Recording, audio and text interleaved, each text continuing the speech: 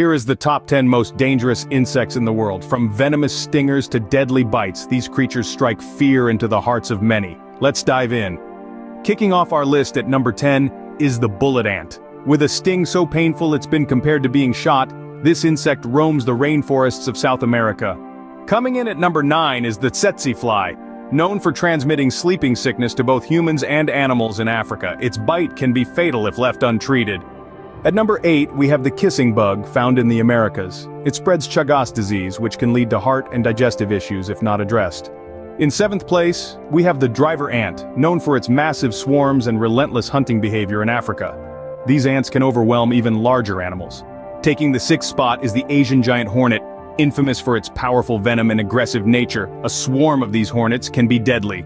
Coming in at number 5 is the assassin bug, which can transmit Chagas disease through its bite.